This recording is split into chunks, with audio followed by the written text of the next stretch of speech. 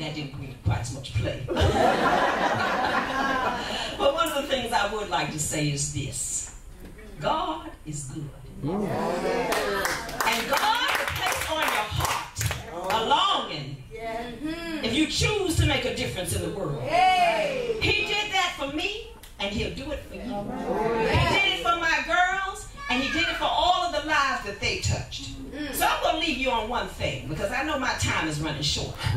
And that is this. There is no race problem. It is just a problem of justice and injustice. White people, I want you to know, we don't need your teachers. We have our own teachers. Tell it. Tell it. We don't need your preachers. We have our own preachers. Speak. We don't need your clothes or your furniture. We have our own clothes. Hear me.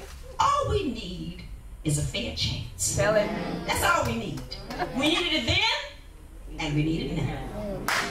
The other thing for my colored friends, we must chloroform our Uncle Tom. We cannot allow those folk who are out here turning on us, pettiness, in the church, in the school, and everywhere else. Chloroform them. Get rid of them.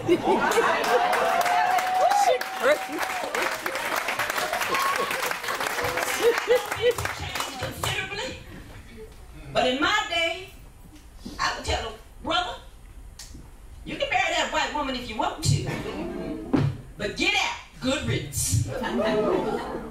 And the other thing I said, it was quite controversial, and I'll say it here. Slavery was a success. And do you know why? Because it made us hardworking.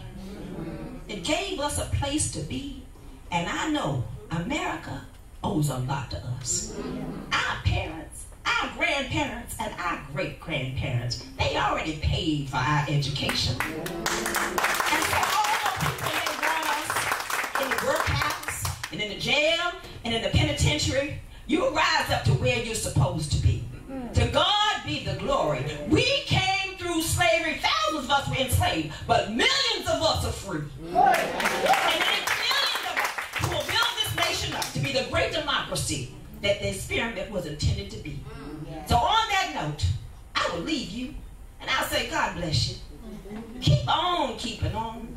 Don't be afraid to stand up for what you need. Fight against what we fought against in my day, the lynching, which y'all had the shooting.